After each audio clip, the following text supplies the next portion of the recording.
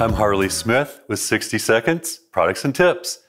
And today's segment is called Diagnosing Phosphorus Imbalance in Hydroponics. And a lot of times we tend to overuse phosphorus because phosphorus is the energy element. It energizes rooting.